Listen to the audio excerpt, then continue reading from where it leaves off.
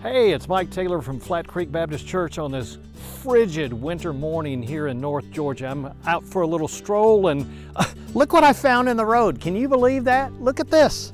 Of all things, a fork in the road. How about that?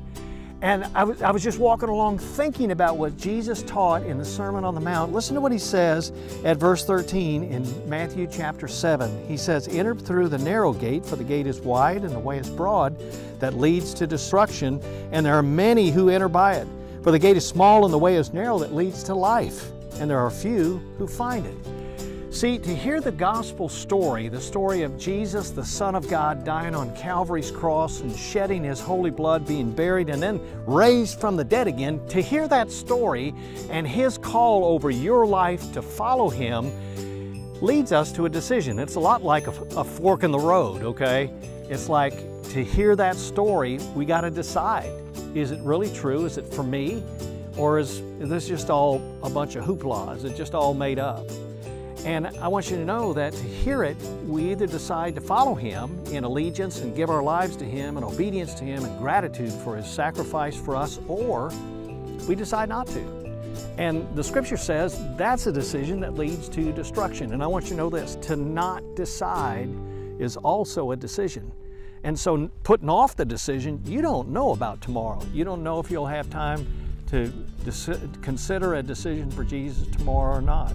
Now I want you to know this, once we've decided to accept Christ into our lives and be born again, the Scripture says you're a child of God. John says, as many as received Him, to them He gave power to become children of God. That's how you become a child of God, is by receiving Him as Lord and Savior. But once you've done that and Christ dwells in you, I just want you to know, as a follower of Jesus, you're going to spend the rest of your life making decisions.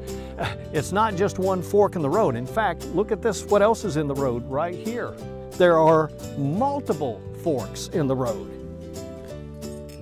And that means by following Jesus, we're going to have lots of decisions to make to follow Him. The Scripture says, no temptation has overtaken you, but such as is common to man. You see, even as followers of Jesus, we're going to be tempted with stuff. We're going to be tempted to be led astray, relapse back into the ways of the world. But Christ has come to save us from sin, to save us out of sin so we can grow in holiness before Him. How about you? Are you at a fork in the road today? Have you got a decision about that addresses your allegiance or your obedience to Jesus? God will give you the power to live for Him by the presence and the power of His Holy Spirit. That's called sanctification. It's living for Jesus on a day-by-day basis. Now, if you're not part of a church family where the Bible's being taught and being preached, I want to encourage you to come be with us at Flat Creek Baptist Church. And if not here, find a Bible church where you can fit in and you can grow in the Lord in your obedience. So when you come to a fork in the road, you're going to know which way is right and which way honors the Lord the best. God bless you. We'll see you next time.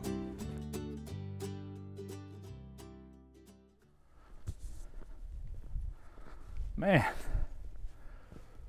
really wish I had a fork or something. I could eat these beans. Huh. What luck is this?